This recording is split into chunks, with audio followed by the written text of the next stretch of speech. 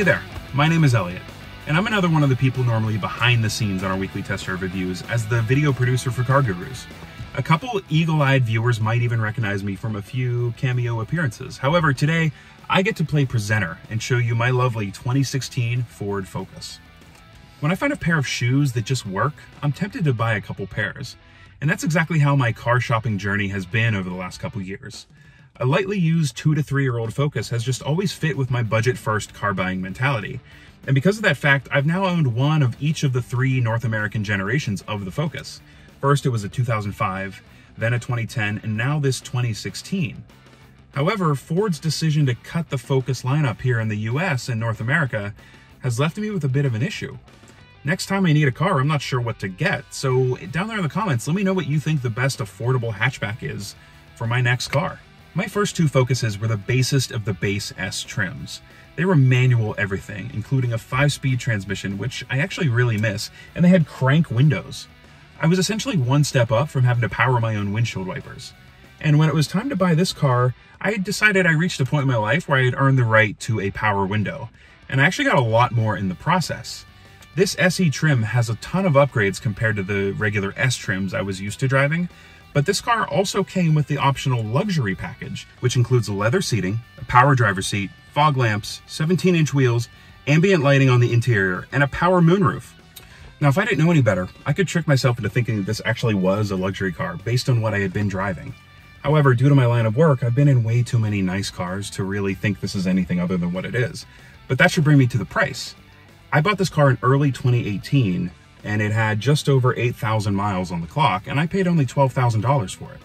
Now, when this car was first released in 2016, the MSRP was over $19,000, and this also has the additional $2,000 luxury group upgrade, as well as the moonroof, which was an additional $900.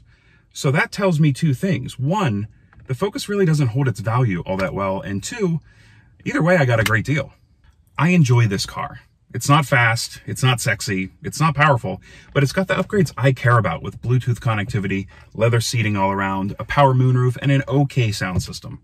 Now, even though it's one of the most ubiquitous cars on the road, I still think it actually looks pretty good, especially in this color. And I live in the city where there are potholes everywhere, and I park on the street, so buying something super nice at this point in my life just didn't really make sense to me. Now, it's not all rosy. There is one thing about the Focus that I truly hate. And I would be ignoring the elephant in the room if I didn't bring up its dual clutch transmission problems. Now, 2012 to 2016 Focuses have a dual clutch automatic transmission that is the subject of a now settled class action lawsuit against Ford. Now, suddenly my car's price tag is making a little bit more sense.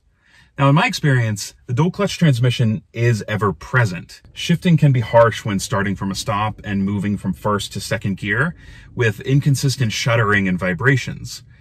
However, it doesn't happen all the time, and I don't personally feel unsafe driving the car, but it is easily my least favorite thing about this Focus. Of course, though, there are other things I don't love. I don't love the amount of power I get from the 2-liter 160 horsepower engine. These plasticky bottom door handles just feel cheap. The front passenger seat has an uncomfortable lack of thigh support, although I'm rarely in that seat. And this very tiny 4.2-inch media screen is crazy small, even for 2016. So those are the small nitpicky details that I don't like, but what about the little things that I really love about this car? The wing mirrors with these little integrated blind spot mirrors, the capless fuel filler, and this door that integrates with the taillights. The moonroof and power everything is such a great upgrade. The center armrest in the back seat is great for passengers, and I have 2 USB ports, one in the front console and one in the center. The ambient lighting is something that I didn't know that I wanted, but now I love. And the EPA estimated gas mileage of 26 city, 38 highway, and 30 combined is actually pretty realistic. So to wrap this up, I guess the question is, would I recommend this car? And with some hesitation, I'd say yes. A test drive is going to be vitally important for you to gauge that vehicle's transmission and frankly, your comfort with it. Know that for me, it's an inconsistent problem. Some days it's smooth and nothing is wrong, other days not so much. But also, like me, you're probably looking at this car because of its value, and to me, that value proposition worked.